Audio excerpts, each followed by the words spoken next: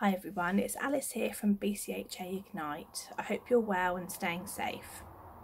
Today I'm here to talk to you about the power of silence. So I'm sure you've heard silence speaks louder than words.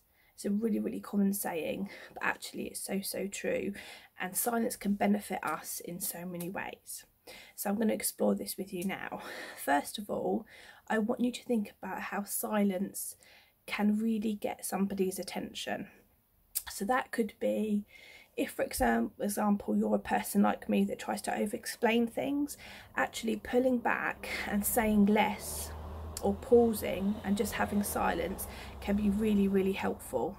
It can be helpful for me to be able to think things through, but actually it's also sending a signal to the other people I'm communicating with.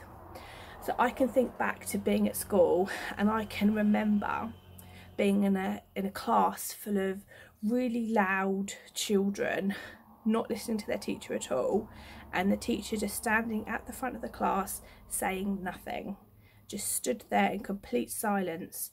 And very quickly the class responded. They were very aware there was a change, and they were very aware that something was happening. There was a change in a feeling. So that to me is a really great example to show the power of silence, especially when communicating with other people. My next point is silence sometimes is a really obvious answer.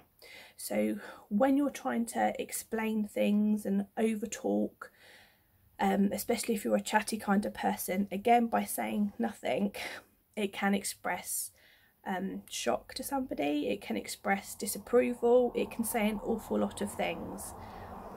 Sometimes actually silence can be really helpful, because if, for example, someone might be outspoken and might actually say something they regret, sometimes just holding yourself back and saying nothing and being silent will actually say a lot more, and it will get you out of trouble.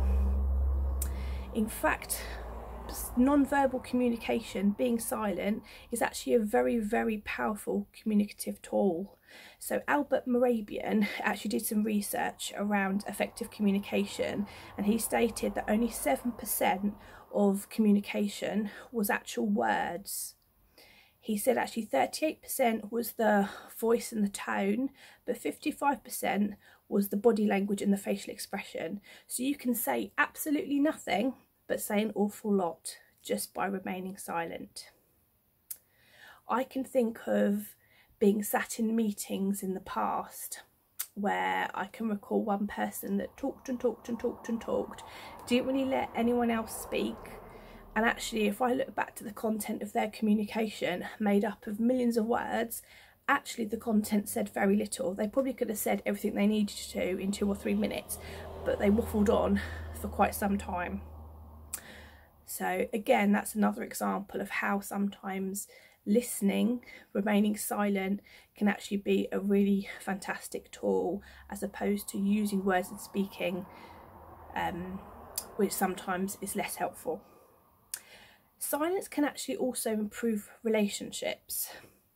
It can show empathy to people. So there are instances that might occur where actually we feel we just don't have the right words to use. So remaining silent and just being with somebody can actually mean an awful lot. Some people find it really awkward to sit in an uncomfortable silence. But if you are able to do that, that says a lot about your relationship with somebody. Also, if you are remaining silent in an interaction with somebody, it gives the other person time to talk. And if you give more pauses, potentially that other person will say a lot more than potentially what they would have done. And showing that concern and giving them that space to speak can create more of a bond, because it shows that you're really willing to listen and to hear the other person. And it gives you time to have deeper thoughts and contemplation about what that other person is saying. It also can improve authenticity. So many years ago, I studied a philosopher called Heidegger, and he wrote a book called Being and Time. And in that book, he spoke about what it was to be an authentic person. And by what he meant by that was to be concerned with your being. And he states reclaiming ourselves from everyday ways of being to focus ourselves on what's important and to take that shift of our attention.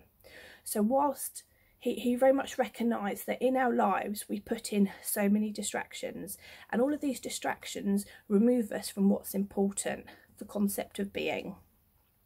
So if we look at our lives now and all the distractions that are going on every single day, you know, the phone's going, the messaging's going, social media, television, news reports, radio, emails, general chit-chatter, constant noise, traffic, sounds, music, constantly, always going on. And all of those things distracting us and occupying our mind away from just being and thinking about what's important to us.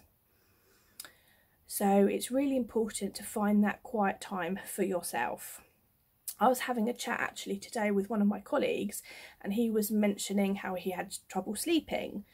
And rather than sitting in silence and reflecting and trying to sleep, he started to use other distractions by watching more television, which actually wasn't actually helping him to sleep. And I can think of the same kind of thing where I maybe focus on using my phone, different apps and tools and things like this, rather than just sitting and being in my own thoughts. So by being in silence, it really helps us problem solve. It helps us develop our creative thinking.